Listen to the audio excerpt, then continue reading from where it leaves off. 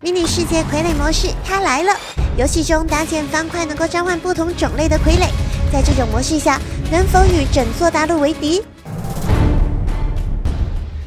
都2021年了，表姐不会以为砍树就能致富吧？醒醒吧，跟着我直接手撕虚构兽吧！小表妹，这可是傀儡模式，木头是基石，我等着召唤傀儡呢。召唤傀儡，打扰了。能召唤傀儡来点木也不算太难。哎呀，摔了我脚后跟！臭猪，我这个好白菜怎么能让你糟蹋？别过来！哼，摔点我后背！哎呦，我还在发育，瘦了就和表姐一样矮了。这些动物疯了！表姐救命啊！救命啊！该死，这小表妹惹上动物了。傀儡搭建秘法，将木头作为基底，摆上傀儡核心。这样你才能发什么呆？你要永远失去我了！召唤个火柴傀儡作战。行啦，刚刚欺负你的动物啊，它会挨个给它一顿削的，你就在一旁等着吃肉吧。哇塞，当场削个鸡腿出来，还好几头母猪。表妹，你挡到火柴人的表演了。你就是站着不腰疼，我被猪拱了。猪滚人还挺好使，快去那头，还有几头羊。放心吧，表妹，妥妥都给你一顿收拾了。有傀儡在，连请屠夫钱都省了。你可知道木头的好处啦？赶紧挖多点，这样子才能够召唤多点傀儡当保镖。毕竟我们要和整个世界为敌。既然有木头傀儡，我要做铁傀儡、钻傀儡。对哦，我怎么没想到？你等等我，还真的让你发现了铁矿啦！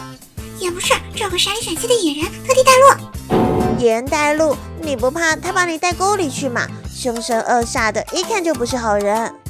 他们本来就不是，表姐手下留情，他们不是坏人。这到底是谁下狠手啦？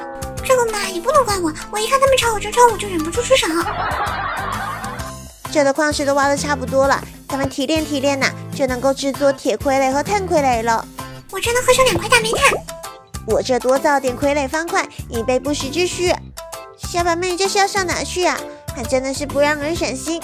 夜幕降临了，担心出去被宰。小板妹，我听到老鼠叫、蜘蛛叫了。你没听错，这向我发起进攻呢。没事，你拉扯得好，我在这把他们给敲晕了。表姐，救命救命！几只小蜘蛛老鼠就被你吓成这样子。Oh no！ 这哪来那么多的野人呐？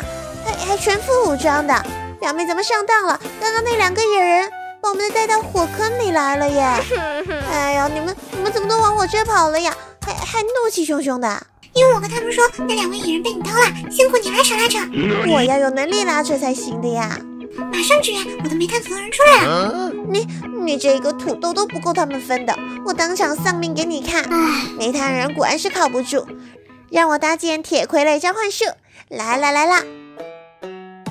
表妹别造啦，我这铁傀儡在，保准活不出1秒钟。